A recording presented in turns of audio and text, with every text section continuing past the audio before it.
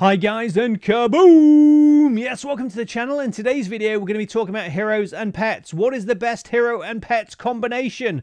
And I thought, what's the best way to find out? I know, let's check the top 100 Legend League players and see what they've been doing. And that's what I did, guys. I got all the data, put it in a spreadsheet, very professional, and then I've presented it to you now in this video. And it's quite surprising, really. So for the first section, we're going to have a look at the least selected pets to the top selected pets. And I think it's going to surprise you. So first of all, what was the least selected pets by the top 100 Legend League players? It was Lassie with 0 selections. Nobody used Lassie at all, not even by accident. That breaks my heart. Then it's the Yak with 4 selections in the top 100. Well, that's not very good either, so I feel bad for the Yak. Next up, the Poison Lizard. I thought that was pretty good, but obviously, you know, these top players aren't really selecting these pets. So what are they selecting? Electro Owl, 14 selections.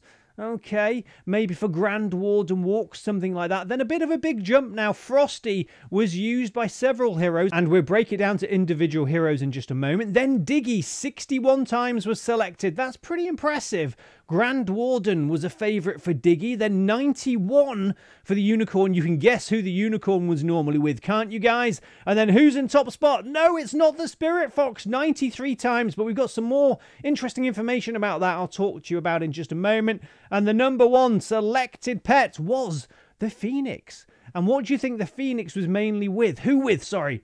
Was it the King, the Grand Warden, the Queen? Well, we're going to find out now. We're going to break it down into the different heroes and what these top players were selecting. And I think, guys, we can get a good understanding of what heroes and pets to use from this. So here we go. Let's go through the stats. So for the King, the Phoenix was selected 88 times out of 100, 88%. Then Frosty. But as you can see, that is so one-sided there for the King. People using the King with the Phoenix, maybe because the Giant Gauntlet, you get so much value out of having sort of the King come back to the battlefield. Then the Queen with the Unicorn, 91 times out of 100. These top players selected the Unicorn. And interestingly enough, guys, nobody else selected the Unicorn for any other hero. It was just the Queen.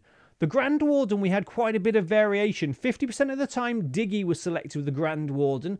I think it's because if you look at the other heroes here, you've got the King. So everybody's using the Phoenix. The Queen, everybody's using the Unicorn. And we're going to skip down to the Royal Champion quickly. Everybody's using the Spirit Fox. So there's sort of one slot left for the Grand Warden. And Diggy is just so good. I think people are feeling I need to use Diggy. So Diggy was selected the most of the time. Then Frosty, Electro Owl, and the Poison Lizard. Now, for the Royal Champion, 93% of the time people were using the Spirit Fox and 7% Diggy. But I have to say, on the 7% of times that they selected Diggy with the Royal Champion, the person did not have the Spirit Fox selected for any hero, which to me kind of says that they must be upgrading the Spirit Fox. So I get the feeling 100% of the time people are using the Spirit Fox with the Royal Champion. I've never seen anything like that. That is absolutely crazy. So let's go through it again. Overall then, to summarize, the King with the Phoenix, the Queen with the Unicorn, the Grand Warden with Diggy,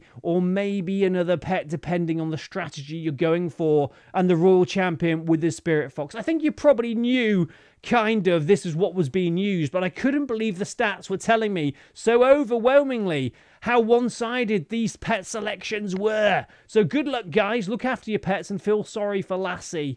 Oh dear. See you later, guys. Bye.